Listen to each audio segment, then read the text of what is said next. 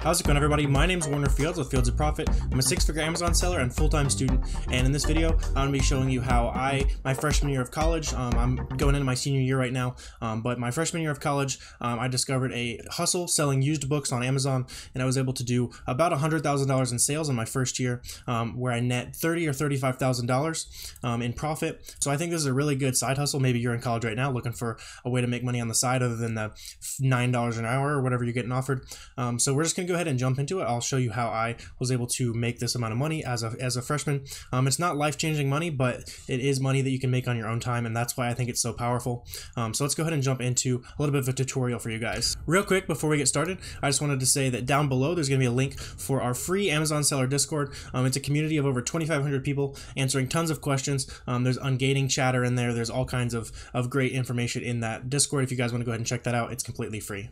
So the method that I used to make about $30,000 in 1 year on Amazon, really part-time, flipping $1 products, was with used books on Amazon.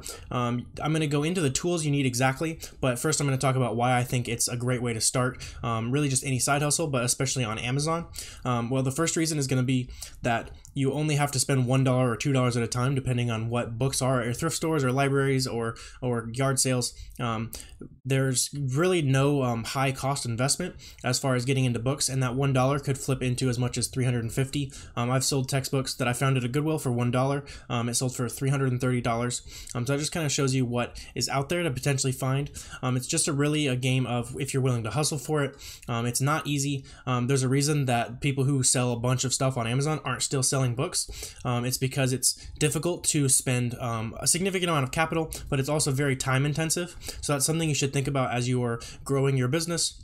Is eventually you're going to want to scale outside of books, but this is a great way to start selling on Amazon, so I'm going to go ahead and really get into the technicals of it right now. So you're going to need two major tools to actually go ahead and start finding books to sell. The first tool I'm going to show you is called Scout IQ. What it is a database app. You just go to Scout IQ. You'll go ahead and click it here. There's going to be a link down below if you want to check that out. It'll give you a free trial.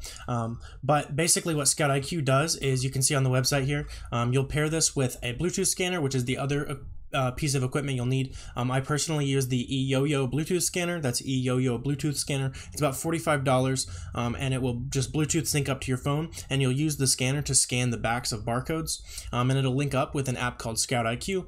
As you can see here, this is the information that you can see when you scan the book. So up here we've got the buy cost. So you would set this buy cost when you go to the thrift store. Let me zoom in here a little bit for you guys. So for example, my thrift stores generally charge $1 per book, so I would put $1 up here. I would scan I would just rapidly scan the books as fast as I can. Over time, you'll learn what books generally you don't need to scan. For example, little romance books that are like this size that your grandma reads, generally you're not gonna be able to sell those. So I generally would skip those books. But over time, you're gonna learn the books that you're really able to skip. It's going to show you the amount of profit you'll make on here. It'll also pair with headphones or audio cues of any kind, so you don't even have to be looking at the phone. You can scan it, put headphones in, and listen to a podcast or whatever, and it's just gonna it'll make a different little like dinging noise when it's an accept, so you know when to actually go ahead and look at the data on your phone. So here we've got the sales rank. The closer to 1, the better. 131,000 is a pretty decent rank. And here's the e-score. This is what I think is really nice about Scout IQ, is the e-score is the number of times it's sold in the last 180 days. That's not the total number of sales, but it's how many days it's sold on. For example, a textbook could have an e-score of 20, but say it's sold 20 times every day during those the 20 days it's sold on, right? So maybe in August it sells 20 copies a day, and then the rest of the year it doesn't sell at all. The trade-in value is what Amazon would be willing to pay for it, if you want that instant cash for it. The left column right here is the merchant fulfilled column. These are the books that they are sending directly from their warehouse. This is the FBA column. It looks like this book might not have any FBA books or FBA used offers, so you could really come in there and make a good amount of money off of there. This is the merchant fulfilled new, and then this is the FBA new. You won't be allowed to sell these books as new since you're buying them from a thrift store, and you're not authorized to sell these as new. But there's also all kinds of other information on here. Like you can press this button right here is going to show you a chart, exactly what days it sold on for how much time, for how much money. It's a really powerful tool, and again, there's a link down below for that. So now that you've got your Bluetooth scanner and you've got your database app, I'm going to show you how I personally found a ton of books to sell, because that can be the tricky part, right? So you have your tools and stuff, but now it's time to actually go out and find some products. The best way that I generally found to find those books is at thrift stores. This is going to depend on the area of the country you're in. Some areas they're removing those books and selling them online. So if you're in a really big city, you might have to think outside the box. But personally, I just went to thrift stores and scanned the shelves. And even in cities like Tulsa, I did a lot of scanning in Tulsa. Even there, like, there's lots of good stuff on the shelf. So don't think your city is too big to have anything on the shelf. Sometimes it can even work in your favor if you live in a college town or something like that, where lots of expensive books are being donated. But basically, you're just going to search whatever town you're in, and then thrift store, and then you're going to hit up all these stores. You can also, if you're maybe thinking about going on a road trip to find other stores, you can look through the reviews and search for the word books. Is something that I would do in the past. So we can, for example, we'll pull this one up here, and then you can search for any word just to make sure that they have books, and that's to kind of plan out like a road trip of sorts. So here that says they have books. It looks like it's not the best book selection, but still, it's nice to know that you're not wasting your time. So even if you want to do that in your own city, you can. And something that I did a lot was go to other cities. Tulsa isn't actually where I live, but I would drive to Tulsa and then to Oklahoma City and then to Kansas City, and I'd make big road trips. And generally, you can make. I made $2,000 to $3,000 to $4,000 every weekend that I did that. It just depends on how lucky you are, but you can really rack up some good money that way. And the nice part about books, again, is that all these purchases are going to be between $1 to $2 to $3. So you're really not investing significant amounts of capital to see those returns, which is awesome because you're not having to make expensive mistakes to learn how to sell on Amazon. And these are going to be some skills that translate really well later on if you want to go further down the Amazon path doing online arbitrage or wholesale or anything like that. Another method that I like to use to source books is with Facebook Marketplace or even Craigslist. For this, you're going to look around in your local area, just search textbooks or search books, or you could even do VHS players. That's another thing that I used to sell a lot of back in the day. These can be really undervalued on Facebook Marketplace, so you can just go ahead and Google the item models and stuff. Generally, you want to look at local pickup because that'll be the best arbitrage opportunities. I'm not seeing anything significant on the VHSs. This could be something. You're just basically going to want to search up the unit number. For example, this might be is this a combo player of some kind?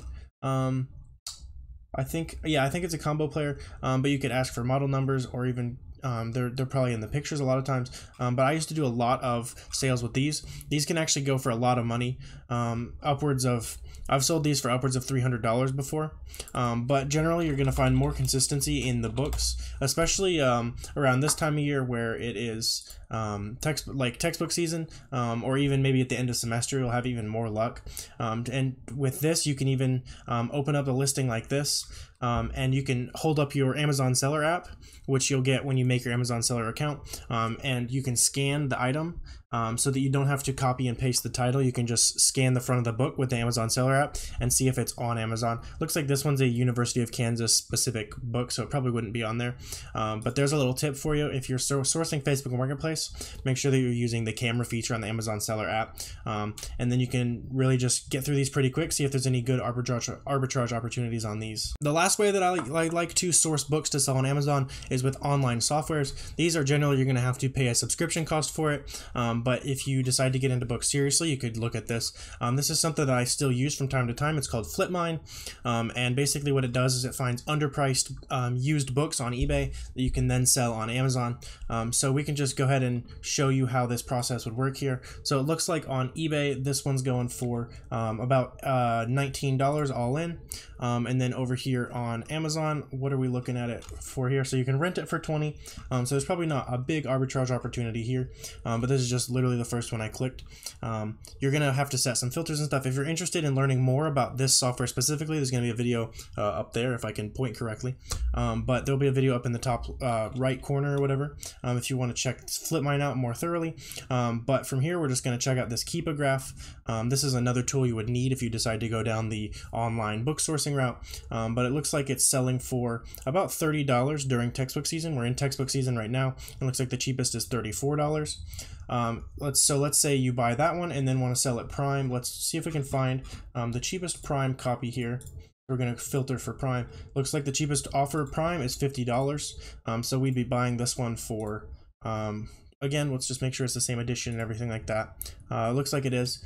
So we'd be buying it for $19. You can get sales tax exempt on eBay. When you first start, you probably won't have that. So let's just run the calculations as though you are a beginner. So this is going to run you $21. So the return on investment is not as great as going to thrift stores, but you can see just like that, literally the first book I clicked with Flipmine, we'd be making about $12 on 25% margin. So you can see the power in using these tools, because I mean, let's say you just don't want to go out to thrift stores and maybe you just want to use one of these softwares. You can throw up a movie on the other screen, spend an hour or two trying to find some stuff to flip, and you can do pretty well. So after you've sourced those books using whatever method that you prefer, I personally would recommend going out to thrift stores, and you first start using those two tools that I mentioned earlier. That's going to be a good place to start, and then you can get into something like a Flipmine software that's going to help you be able to spend money faster, which is something you're going to run into as you scale your business. Once you get the books, you're actually going to send them into Amazon, to Amazon FBA, where you'll box them all up, and you'll send it into a warehouse for 30 cents a pound. The shipping is really, really cheap, and then Amazon takes care of the order fulfillment, the customer service, all that good stuff, and you pay some fees on that. But to me, it's worth it to not have to personally ship out every time there's an order. You can kind of front load the work, and then during the week or whatever, when you're in classes, for me, or maybe while you're at your job, you can then just watch the sales trickle in and watch Amazon send out those orders for you. I think that books and a little bit of retail arbitrage is a great side hustle if you're in college or if you have a job. So if you have any questions about how to do this, I'm happy to answer those down in the comments. If you got some value out of this video, please hit the subscribe. That helps out my business. I possibly just helped out your business, maybe help you start a business just now, which would be awesome. If you want to like, subscribe, comment, all that good stuff is going to help me out with the algorithm. But that's going to do it for this video. Now, I appreciate you guys watching. I'll see you next time.